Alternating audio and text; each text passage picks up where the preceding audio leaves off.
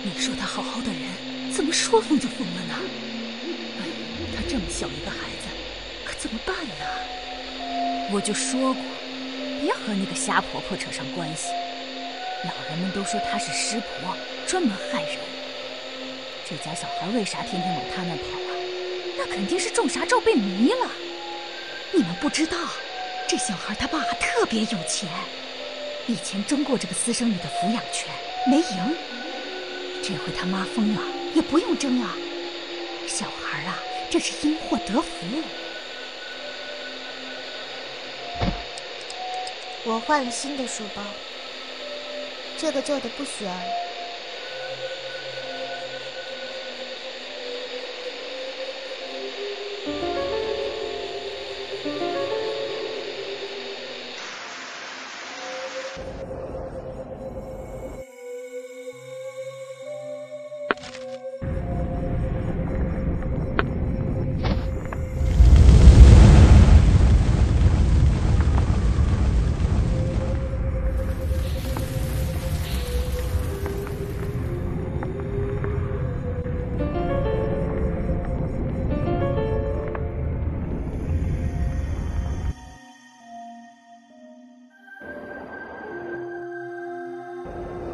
芊芊，你快醒来，芊芊，这这是什么地方啊？为什么地狱会有佛像啊？他们救不了世人，所以要受到惩罚吗？从小到大就没遇到过多少好事，是不是我真的是傻心？现在都连累你了，我是不是一直都在地狱里啊？我犯过什么可怕的罪行吗？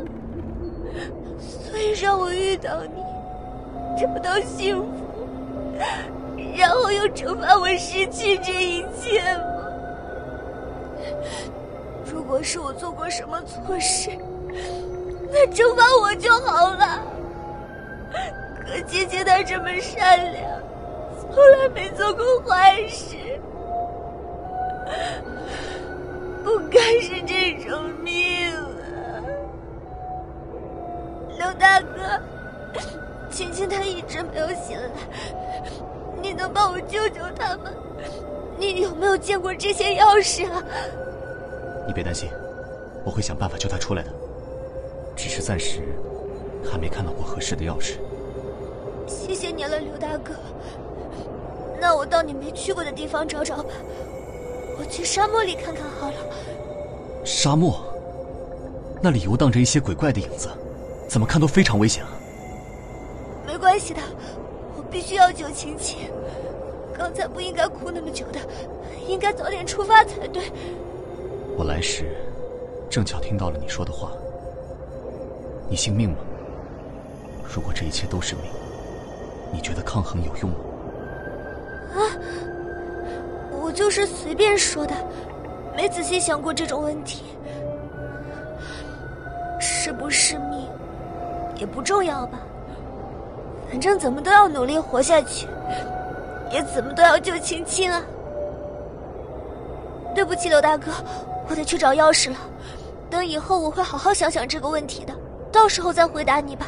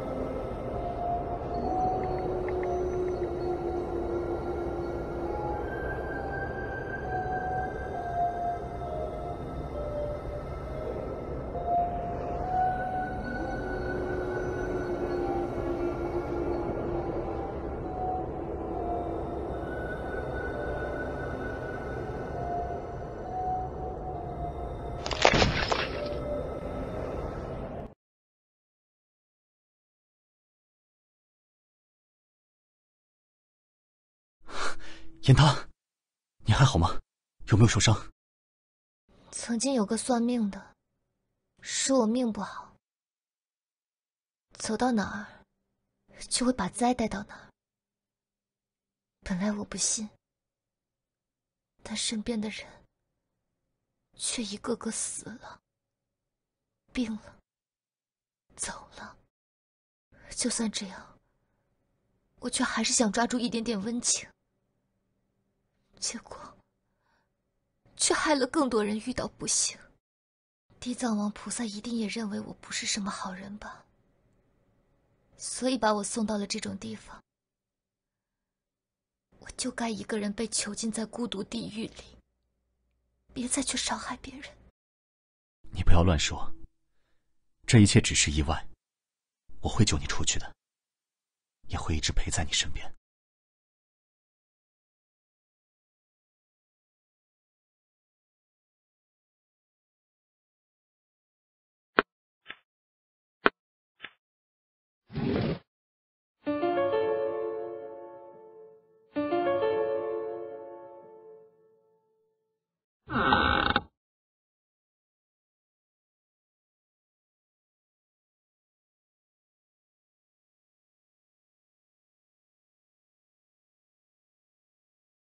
也许我们要一起被囚禁在这儿了。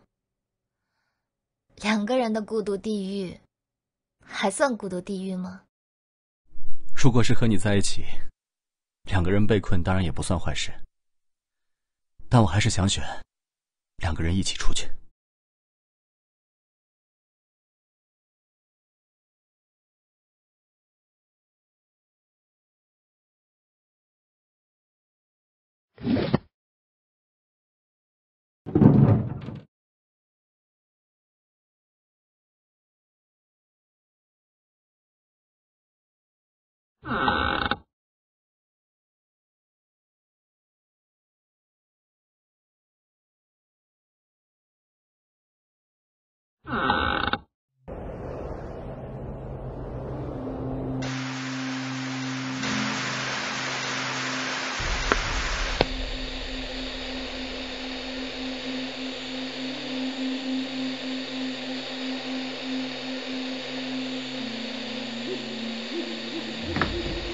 老板这一家不会染上什么传染病了吧？怎么一个接一个都病倒了？哎呀，我还是辞职算了，免得跟着遭殃。别瞎扯，什么传染病能让每个人都得不一样的病？我看，说不定是中邪了，也是邪门啊！就这个私生的女儿没事儿，该不会是他下的咒吧？他屋里有个柜子，始终上着锁。该不会养的小鬼什么的吧？哎呀，越说越吓人！我最怕这些鬼鬼怪怪的事情了。我马上就去辞职。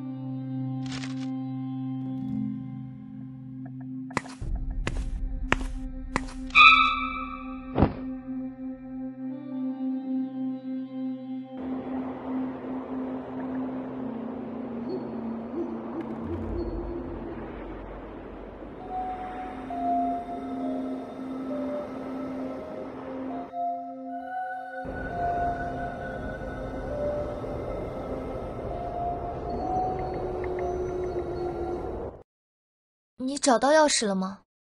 我有些更重要的事需要和你确认。表情这么严肃，出什么事了吗？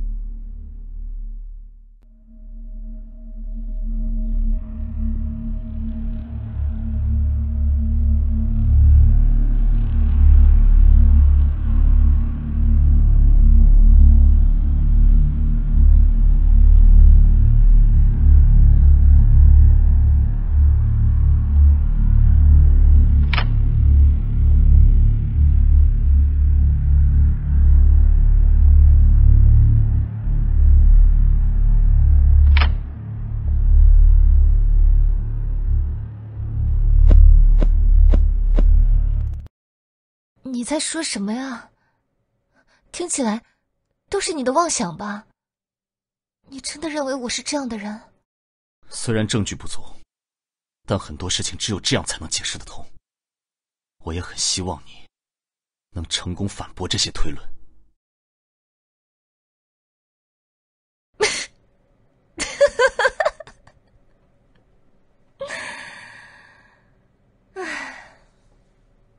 算了，真是演不下去了。只有小说里才会有完美的计划吧？现实中意外总是多到让人应对不过来，尤其是在阴阳界里，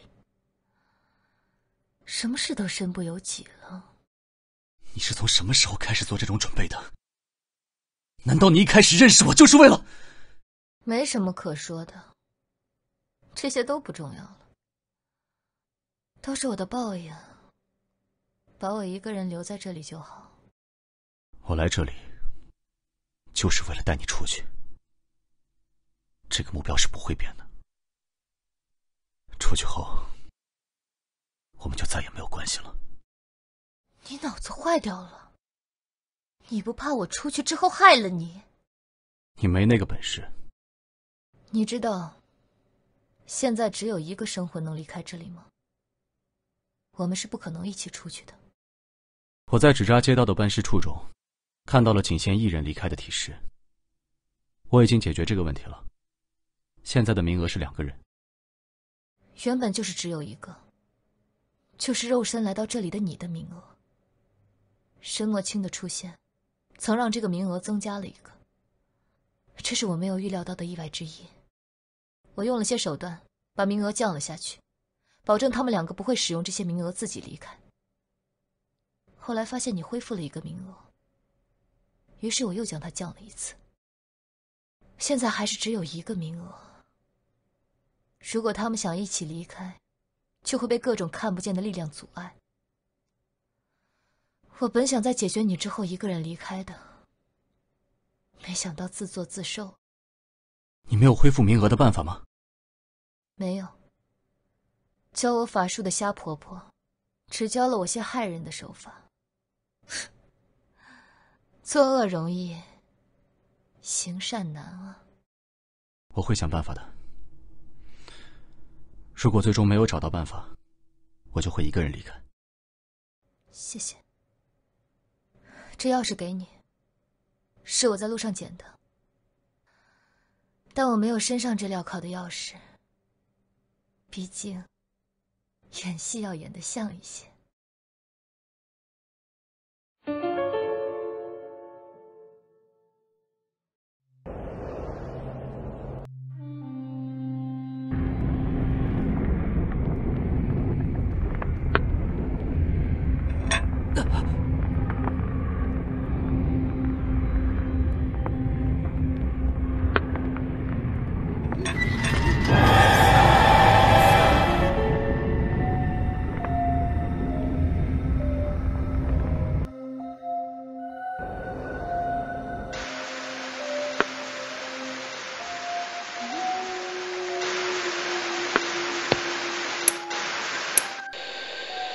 我说的对不对？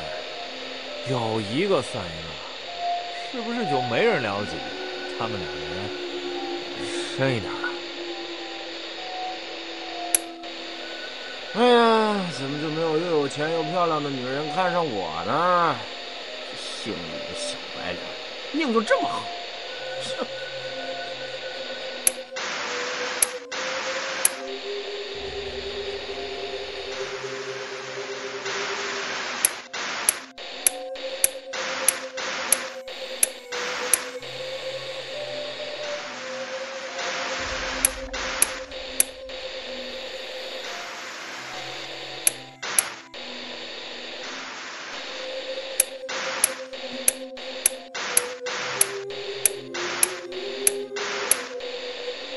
又是一个别有目的的人。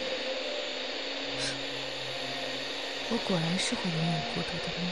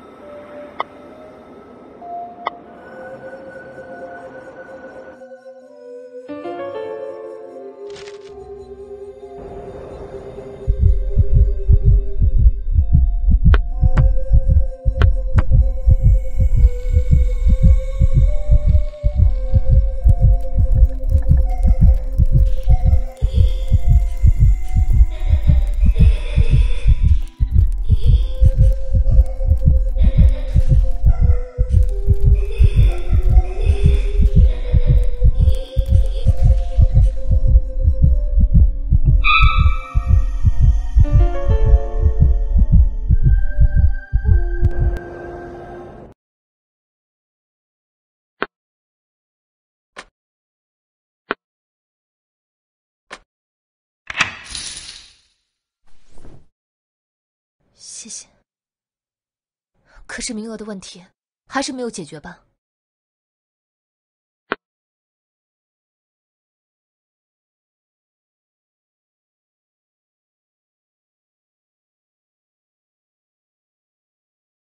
这是受过祭祀的红绳吧？我听说过，用这种方法可以将魂魄和另一个魂魄或生人连接，用来欺瞒天地，将他们视为同一个人。没错，这样就可以一起还阳了。但是没有必死的意念，可解不开这绳子。这绳子没法绑住2个活人，还阳后就自行解开了。我们走吧。他竟然还没醒来啊！真是个不中用的男人。是你把他锁进去的吧？为了防止意外啊，万一他们找到方法一起离开了呢？对了，那女的呢？该不会自己逃了吧？她进入沙漠去找钥匙了，已经过了很久，笼子上的锁还是一把都没解开，只怕她是凶多吉少了吧？真是让人羡慕，可是也真愚蠢啊！我还是挺佩服他们的，可惜我也帮不了他们了。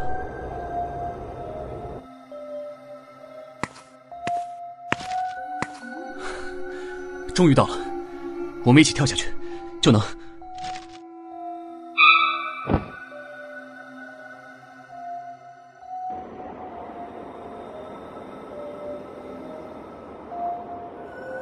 怎么回事？我们的交易已经完成了？不对，是你！没错，是我干的。现在该我提问了。你救我回去，也是为了用我来完成金童玉女的祭祀吧？你在胡说什么？不要把我想成和你一样的人！地听竟然在这儿，这就是你的目的？对，我早就知道地听在这儿，所以提前拿走了八部郎的一件货物。对了，那2把镣铐钥匙，在路上被我悄悄扔掉了。现在我们绑了红绳，对地听来说是同一个人。乱说话，我们会一起被吃掉的。你到底想要干什么？想要同归于尽呗。地听走了过来，就说明你刚才说了谎。你确实想用我祭祀，只怕那下场比死了更惨。所以，只有拉一点魅力。你是怎么知道的？是什么时候知道的？可能我这个人天生提防心太强吧。我总是怀疑一切接近我的人。遇见你时，我就在想，这人是不是和我目的相同？一开始，我就试着用无字谶证明了你的目的，以及你也拥有另一本无字谶的事实。毕竟我是女性，肢体冲突不占优势，所以依靠着无字谶的指引，对自己做了点手脚。看上去就像撞到了什么邪一样，阳魂离体呢。所以从相识开始，你就全程都在演戏？当然，真好笑。你不是也一直在演戏，而且演技还差了点，却一直以为自己是猎手，金童玉女。啊，对了，你的5臂3缺是缺了什么？才值得你做这样的事？应该包括财权，其他还不清楚。这些有什么好？为了得到他们，就不惜去害别人的性命？你根本无法理解，无论如何努力，全都是白费劲，是什么样的感受？就像水中捞月一样，得不到任何结果。也许哪一天，我就会突然死去，什么痕迹都没有留下，就像从来没有来到过这个世界上一样。你还在乎自己存在过的痕迹啊？分明连名字都是假的。你真正的名字到底是什么呢？李丰泽，留就是借用了我师父的姓氏。他最擅长用名字害人的压声邪术，我被他用这个法子威胁控制了很久，所以就不再以真名示人了。难怪你喜欢自驾，从来不乘飞机、高铁，原来是怕暴露真名。这样说起来，你师父就是那个意外身亡的玄学大师柳。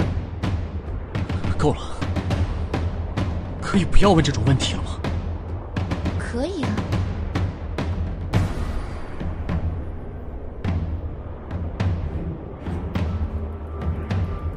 你疯了吗？你想干什么？我没疯，只是活不下去了，就拉你一起走了。你没必要这样，我们还有讨论的余地。我可不敢信任你，我这辈子就没见过真心对我的人，我命中缺的就是这些。比如你，你总不会是真心喜欢我的吧？是的。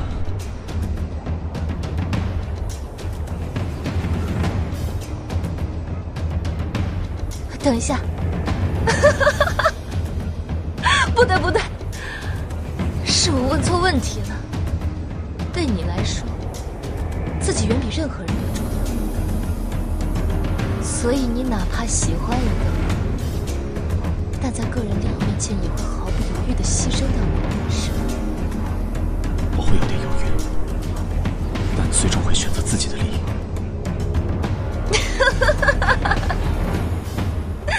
你把那个姓申的小子骗进来，补了一个离开名额，就是为了换我出去献祭。我们这种人一起死掉，真是早不苍生。我不是必须献祭你，我们可以联手，一起找到其他的金童和玉女，用他们进行祭祀。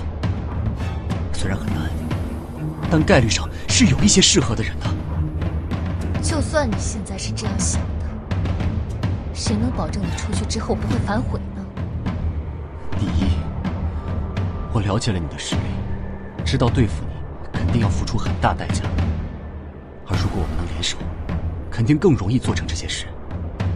第二，谛听这种鬼神超出了凡人的理解，如果我现在说的话在将来变成了谎言，不知道会不会有什么后果。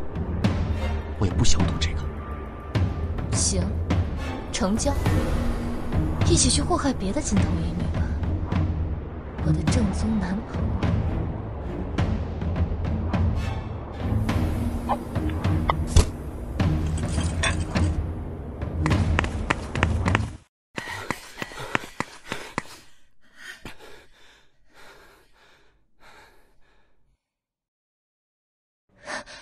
现在有个问题，我不敢跳。怎么，觉得自己不配回到杨氏，去寻找幸福吗？谁说的？我的一切不幸，都只是因为我命不好罢了。谛听，怎么会？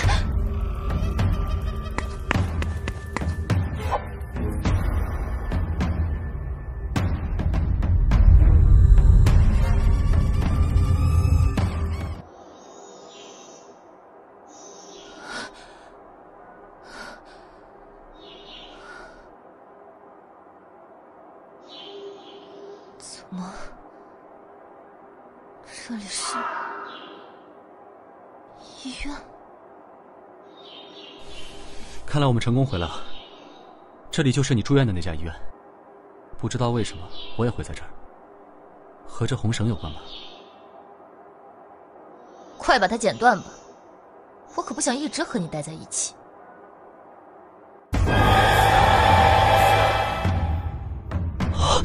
怎么会？谛听怎么会出现在这儿？不对，这里不是杨氏吗？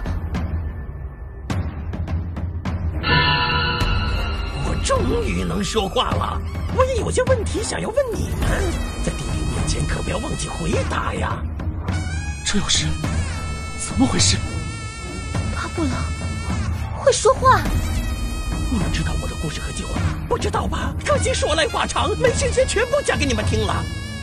不能说话，新闻还要受到限制，你们说这惩罚是不是太残忍了点儿啊？要幻灭一对金童玉女，才能让我恢复一点点的自由，要与红绳绑在一起才行。你们知道这有多难吗？不知道，不是很难。刘疯子，你快按住他的嘴！我的手脚为什么都动不了了？你们看我一步这么，我的字好看吗？你们真的相信可以收给自己修剪呀？这个年代里的一点玄学常识都没有了吗？你们在说我后面的这个大家不这个行动难吗？这个和我的相信有意义的，教育有些知识根本不重要。我觉得我的说语这么是担心，挺多的，把这个多的可是随便流传这个意思啦。你们这个这么多，没知道有什么呀？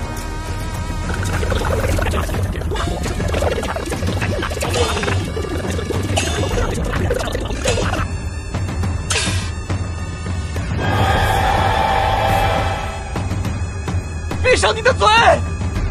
住口！住口！住口！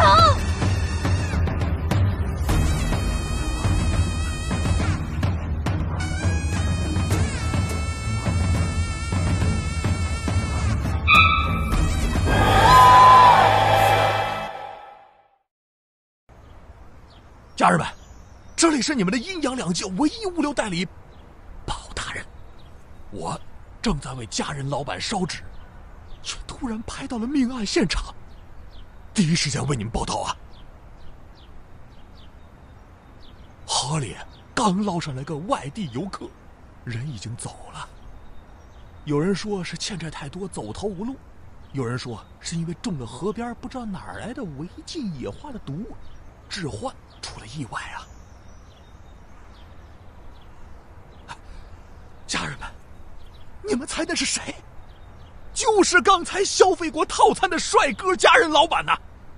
那我必须要为这位家人证明，他肯定是为了女朋友殉情了呀！哎呀，谁能想到，世界上竟然还有这样的爱情！直播间的家人们今天都见证到了啊！咱们采访一下现场看热闹的观众吧。哎，这儿有一对情侣正哭呢，肯定是听到我说的话感动了。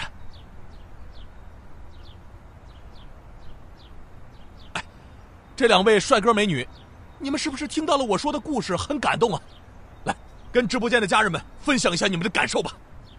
我看到他们被大十字追着跳了下去，却没能帮到他们。不得了了，家人们，这美女还知道其他内情啊！对不起，我们有权利拒绝接受采访和拍摄，请不要打扰他们。彤彤，这不是你的错，你已经尽力了。我们一起为柳大哥烧纸祈福吧。搞笑了，我是采访他们，又不是采访你，凭什么不允许？家人们，你们说是不是？你闭嘴，滚开啊！别逼我们动手。我觉得很不科学。你们的处境相近，还阳的方法也相近，为什么你们成功了，他们却失败了呢？有什么其他的因素没考虑到吗？张晨瑞，你也闭嘴！当我吓大的，在镜头面前你敢打人呐？嗯，你给我看着什么？精神病证明？